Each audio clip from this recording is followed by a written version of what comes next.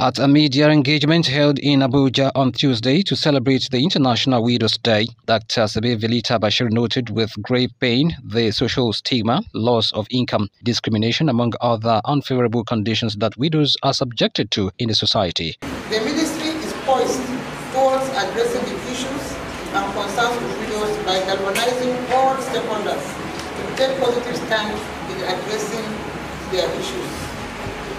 Today, we will also be honoring one of our own, late mother, late Dr. Mrs. Mariam Babangida, who brought the plight of widows and that of women to national discourse, and also provided solace for all of us. At this event of International Widows' Day, the DG renamed the National Center for Women Development as Mariam Babangida Center for Women Development, whose bill was assented to by former President Muhammadu Buhari. I took it upon myself. I said, I made a promise that I will do my best to return center to its past glory. I made it upon myself to renovate this place to taste. If you go to that place now, even Her Excellency Mrs. Oluremi Tinubu OON can bring her child in that center.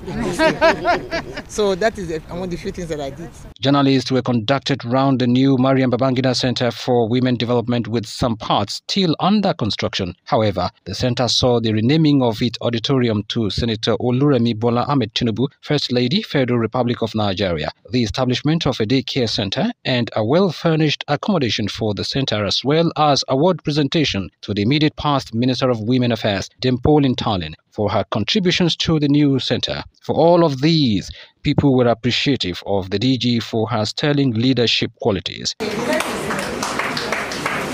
Now to put it on record, many DGs have come, but this one has come, and God has used her to make the center what it's supposed to be.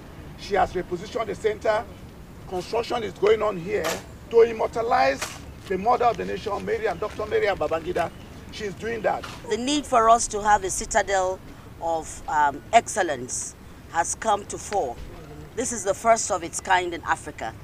And so for us, it's a moment of pride. My prayer is that all the new construction that you see going on will be finished in good time. The 2023 International Widows' Day is themed Innovation and Technology for Gender Equality. Ogani Victor, ITV News.